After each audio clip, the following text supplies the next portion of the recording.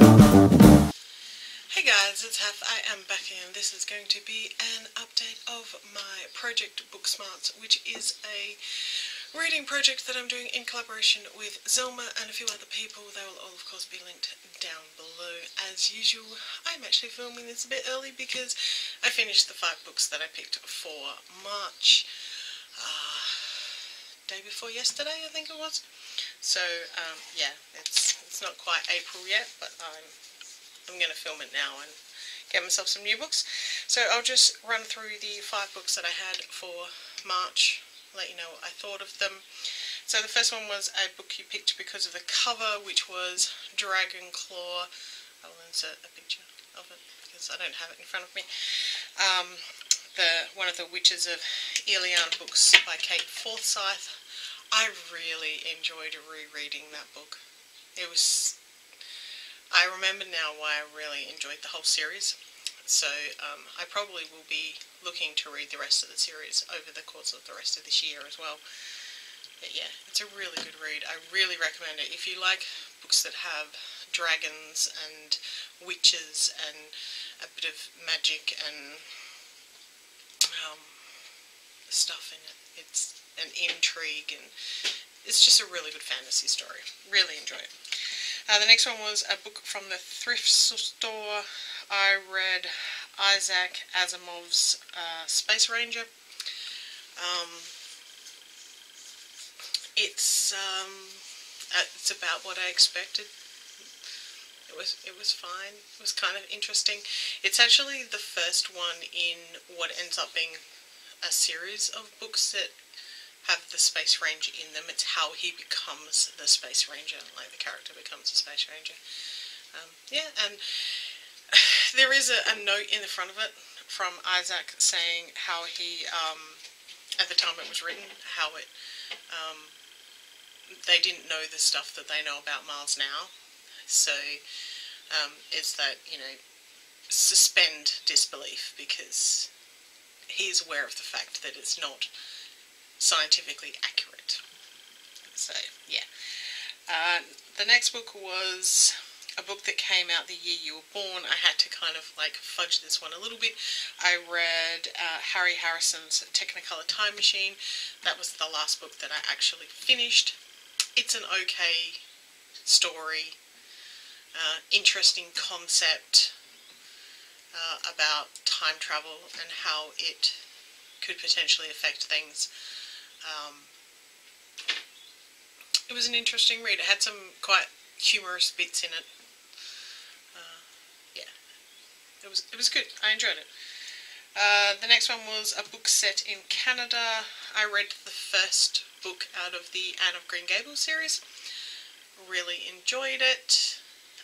Realised as I was reading it, I probably never finished reading it as a youngster, like started reading it, never finished it. Quite enjoyed it. It was a good read, and you know, the fact that I was, you know, a redhead and kind of a bit weird and different to other people, I connect quite a bit with Anne as a character. Yeah, so that was a good one. And the last one was a prize winner, and I picked Gone with the Wind. I read the version, or the copy that my grandmother bought for my grandfather back in 1938. It's still a good story. It's a very long book. It's very involved. But if you have any interest whatsoever in the American Civil War, it's a good one to read because there's a lot about the American Civil War in it, and a lot from the Confederate side of the war rather than from the Yankee side of the war. And particularly in the current climate in America, I think maybe a lot of Americans should actually like pay attention to what was actually going on back then, and that maybe the way that they thought things were, like the way that we look at it now from the perspective now, maybe we were looking at it wrong, what was actually going on. It's just a very interesting read, particularly if you like history and anything about history, and you know, it's fairly thoroughly researched. It's clear that the person, the lady who wrote it, knew what she was writing about. Yeah, it's a good book. It is very long. It took me. It's actually like when I read it as a youngster. It took me about a week to read it. But I'm one of those. I read quite rapidly, and I read a lot at a time. So I will, sometimes stay awake far too long reading. It is what it is. Okay, so on to the books that I'm going to be reading this next month, however long it takes me. All of the books that I'm reading this time are ebooks, and all of them are free ebooks. Yeah, I will just insert pictures of the different books. Don't know that I have. Well, of course I do, because they're all on my phone. I will just pull up my Amazon Kindle. I just use my phone. I don't actually have a Kindle, I just use my phone. It's alright, it's being really, really stupid at the moment. Let's go to my library. Alrighty. So, the first one I picked is number 16. It's a book you were supposed to read in school but didn't. I read all the books I was supposed to read in school, plus a lot of books I wasn't meant to read and didn't need to read, because I was that kid. I spent a lot of time with my head in books, so yeah. So what I decided to read was Pygmalion. Obviously, Pygmalion is the play that was written which became My Fair Lady, which was a play by George Bernard Shaw, which was named after a Greek mythological character. Most people know what the story is. It's about a professor who finds a Cockney street girl and turns her into a lady, effectively. Yeah, so that is the first one that I am going to read.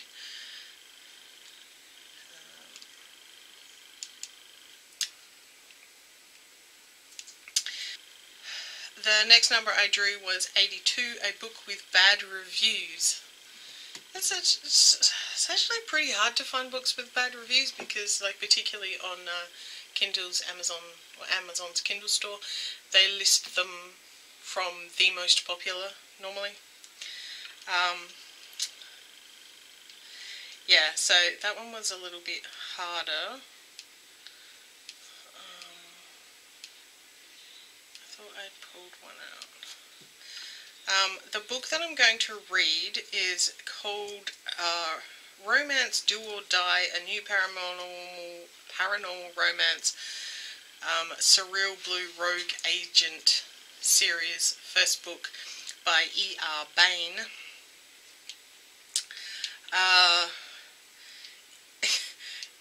It really, I don't know what's happened to it. I thought I'd actually got it. It really doesn't have very good reviews. Mainly that it is very confusing.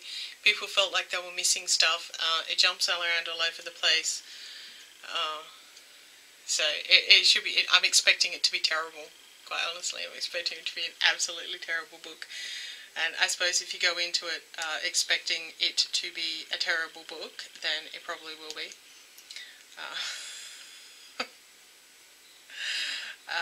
Yeah, it's apparently not a very good story whatsoever.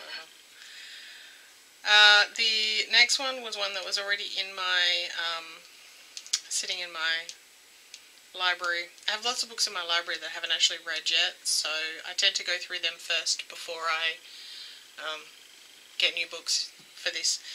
So the next one was 29, a book with a one-word title, and I picked Damocles by S.G. Reading, which is a book that I have had in my on my Kindle for absolutely ages. I think it was a free one way back when I first got my thing,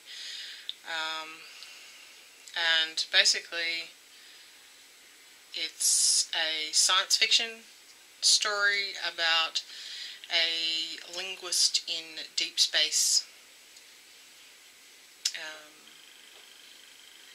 Yeah. So there's obviously a lot more to it, but that's the very short synopsis is linguist in deep space where there's other humanoids, and instead of being the ones being invaded, they are the invaders type of situation. Yeah, so that should be interesting. Do like a good science fiction. The next one I picked is number 54, which was a book by a local author. And I kind of like looked around and wasn't really sure. And then I was, searching for free books because I'm a cheapskate. And I came across a book called, I searched for Australian free, and I came across a book called Beach Apples by a woman called Vera Loy. It turns out it's a collection of short stories, contemporary, mystery, science fiction that all have an Australian flavour, and the woman who actually wrote it lives in Adelaide, which is the capital city of the state that I live in, and not too far away from here, so I class her as a local author. So I thought I would read her short stories, yeah, which will be interesting. I will be interested too, because there's some stuff about the Adelaide Hills, which is where I live, so it will be interesting to see what she has to say. And the last one is 56, which is a book set in the 1700s, which is pre-Regency, so it's actually really easy to find Regency novels. It's harder to find ones that come before that period. But I did find one that comes from a series. This is actually the second book in the series, but it's free. It's called The Pirate Bride, Daughters of the Mayflower. And it is set in 1725. So that should be interesting. It's about a privateer and an heiress trying to find lost treasure. It's obviously a romance as well. Yeah. So those are the books that I am going to be reading. See how long that takes me.